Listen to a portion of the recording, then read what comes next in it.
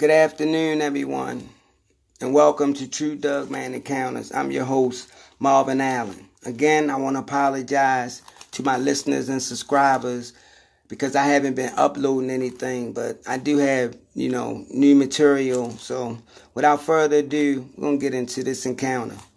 Now, this encounter happened in 2014, and it happened in Washington State, close to the United States border, but closer with Canada. And it was during the fall season. And it was going into winter. Now, Thomas said his grandfather had rented a cabin for him and his brother. Because they was going up there and go elk hunting. So, said after they got situated and settled down, said they went out around 5:30 in the morning, and they was up in, 20-foot tree stands, So he said while they was, just sitting there waiting, they was making elk calls, but, they ain't hear nothing, He said it was just dead silence. He said they didn't hear nothing, You couldn't even hear a pin drop. He said, so while they just, still in this tree stand, he said, the sun was getting ready, to peek over the mountains. But, it wasn't there yet. It still was dark, but it was getting morning. He said, then the wind shifted. He said, and they smelled this horrible odor. He said, it smelled like a dead body, like something was decaying. Meaning that it was rotten. Then they could smell urine. So Thomas told his brother, he said, I got to go to the bathroom. He said, well, hurry up, go down and, do what you got to do and get back up here. So Thomas said he started to climb down this tree from out this 20-foot tree stand. So he said before he could get to the bottom, he said, this large rock came hurling over at him, striking him in the head. Thomas said he fell to the ground. Got back up. He noticed that his head was bleeding. So his brother tells him, Thomas, hurry up, get back up in this tree stand. Hurry up, get up here. So Thomas said even though he was bleeding and a little dizzy, he climbs back up into this tree stand, and his brother points about 30 yards up across over into the tree line. He said, look. So when Thomas looked over there, he said he could see this huge figure peeking from behind this tree. Now, he said this tree was large. He said this tree was large, but he said he could still see where this thing had his arm wrapped around the other side, and he could see that this thing had shoulders. Now, mind you, on the other side, he could see a snout sticking out, a snout. Then he's seen this one ear sticking straight up. So he telling his brother, what the fuck is that? So they don't know what it was. But he said he know that this thing was huge. He know that this thing was big. So as Thomas and his brother, was looking at this thing, they trying to figure out, what is it? Because they said this thing had the head of a dog. A huge dog. So Thomas said after a few more seconds, they noticed another huge rock being thrown. Now, Thomas looks out the scope of his 308 and he scans the tree line. Say when he scans the tree line, he looks to the right of where they seen the first creature at, looking for behind a tree. He said that when he looked to the right, about 25 yards, he seen another one. Now, this one steps from behind the tree, said this thing was fucking humongous. He said because he know for a fact that the first branch up in this tree was about 15 feet. He said this thing was so goddamn tall, man. He said this thing had to duck under it to stop it from hitting his head. He said this thing had to duck down to go past that tree from where that first branch comes out at. He said this thing had the pointy ears, the long snout. Said this thing, he said this thing was just huge, man. It was just muscular. He said this thing was cut up like a bodybuilder.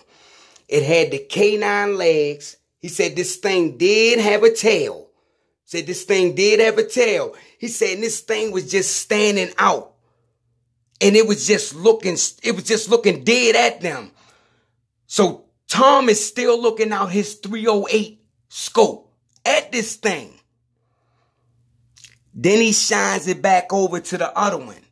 Now, mind you, this other one is still peeking from behind this huge tree. Now he's looking at it through the scope.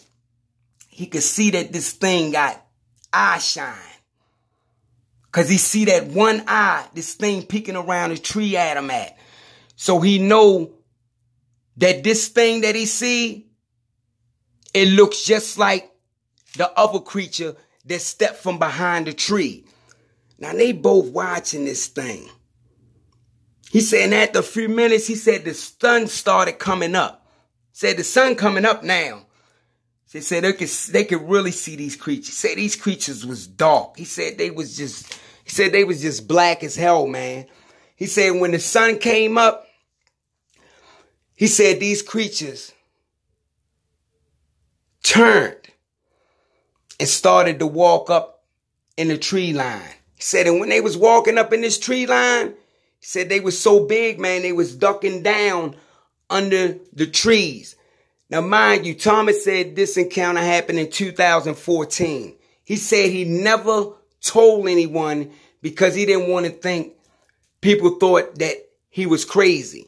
Man, when he told me this encounter, I told him, I said, man, I believe you because I had an encounter of my own. I seen one of these things down in the South.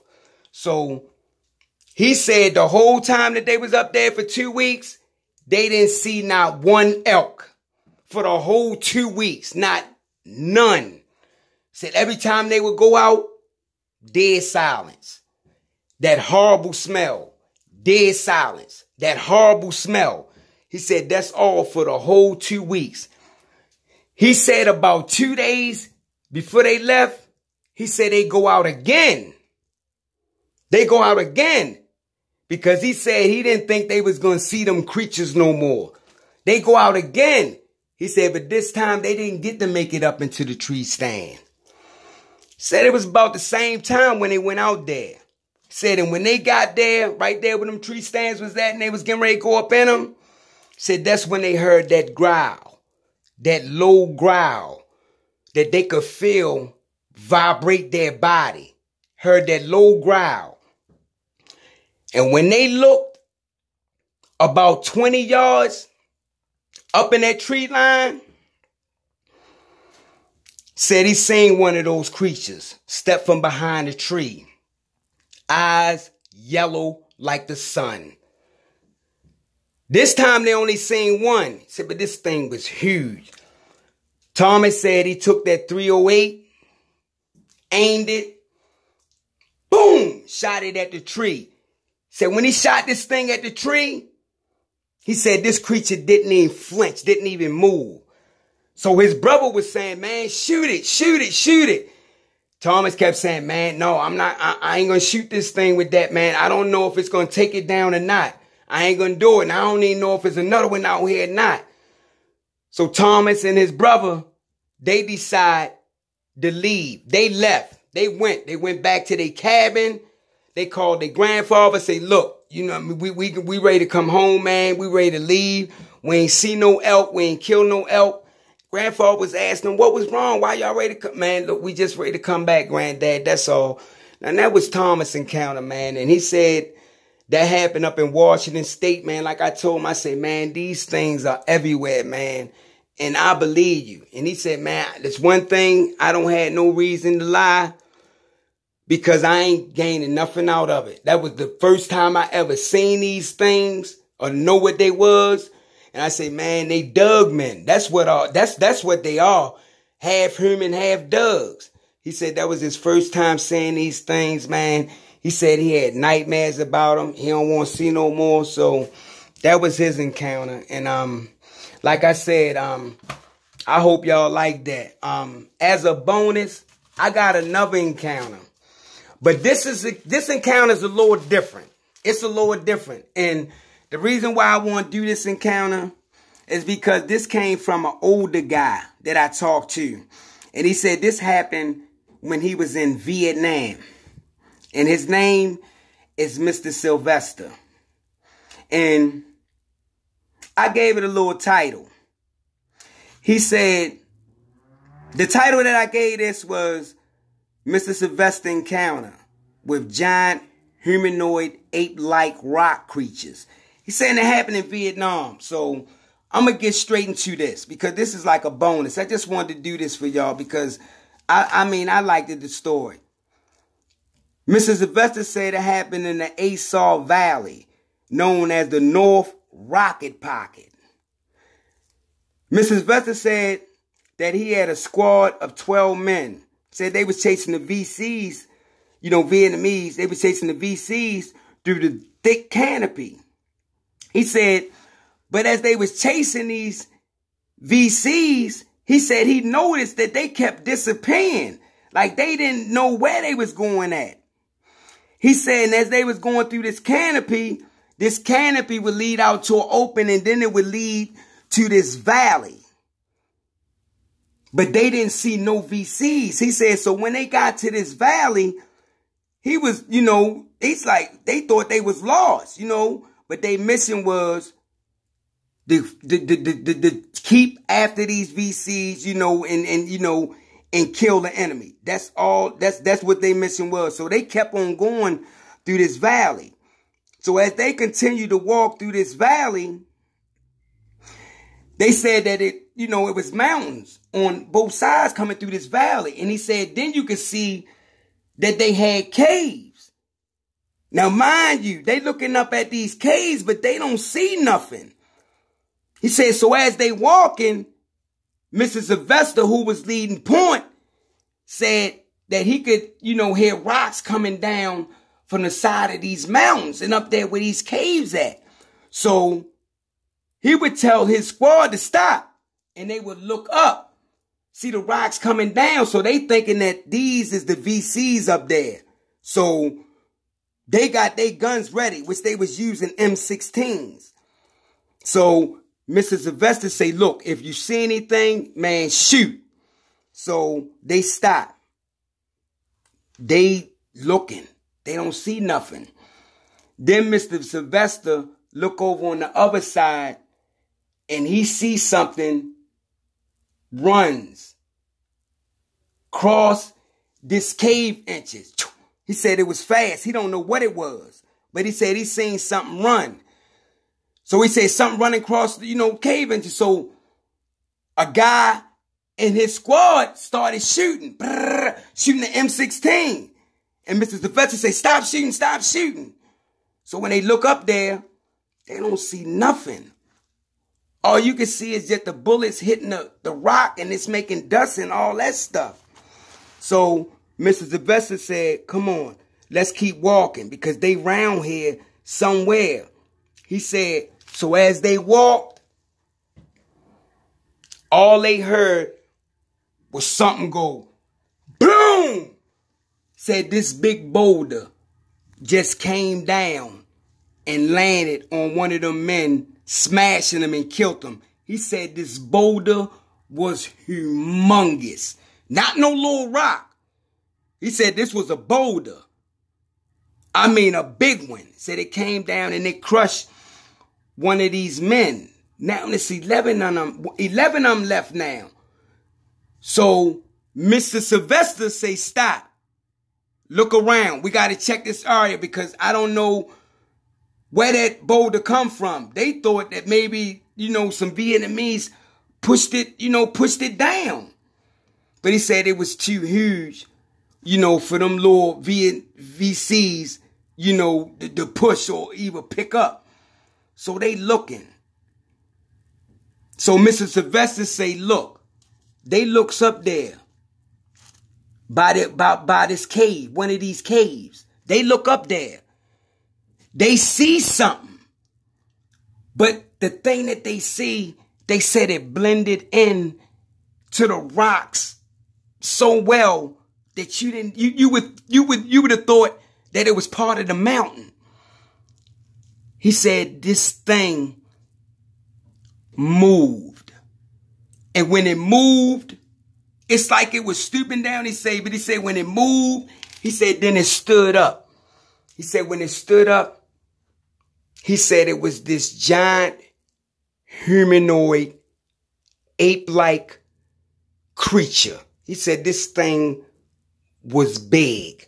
I mean, he said it was huge. He said then it stepped out and it stood there and it started making noise like it was communicating. He said when it made that noise, that's when a lot of them start coming out. That's when Mr. Sylvester say, shoot them, kill them. Say they let loose on them M16s, yo, just shooting them. He said the bullets wasn't doing nothing. He said then these things just started throwing these huge boulders back down to where they was. Hitting 3 more men and killing them. Now it's only 8. So they running and spreading out. These things is running up on the side of these mountains, man, like it had a ridge where these caves at, and they running and they throwing these big boulders. That's when Mr. Sylvester said, get the M79 grenade launcher. They took one shot, he said. He said they shot that thing up there. He said, but these creatures were so fucking fast, it would hit to where the cave was, but they would move. So the bullets wasn't doing nothing. That launcher didn't do shit, but hit the side of the cave. He said these things was fast. He said they looked it almost human. And the way they was talking, it's like they was communicating with each other. He said these things was just huge. He said now he know why the VCs took them that way, because they knew that these humanoid creatures lived it in that valley. He said that when they released this in the paper, they didn't tell about that. They didn't tell about that. They didn't tell their story. He said because he let them people know what they saw in Vietnam, in that valley, that they saw them giant humanoid creatures. He said, but the paper just covered it straight up. He said, the men that we lost, they lied in the paper about all that. So Mr. Sylvester, who is now going on 70 years old, man, he told me this encounter, man. I just wanted to put it out there because I thought that it was interesting, because I didn't know. I mean, I know about the Bigfoots and everything like that. He said, but these was just humanoid ape rock like creatures. He said like they had, it's like he said like they bodies, they chest was like made of rocks. He said because the M16 wasn't doing nothing. It was like they was just, like the bullets was just bouncing off of them. And he said they was huge. He said that they had to be at least 12 to 14 feet tall. And he said they wasn't throwing no small boulders. He said they was throwing boulders the size of a desk. He said that's how big these boulders was, man. And he said they lost some good men that day chasing after these VCs, man. So that was Mr. Sylvester encounter, man. I just threw that in as a bonus. Hope you like it. And let me know what you think, and enjoy the rest of your day. And I'm going to upload this. Thank you.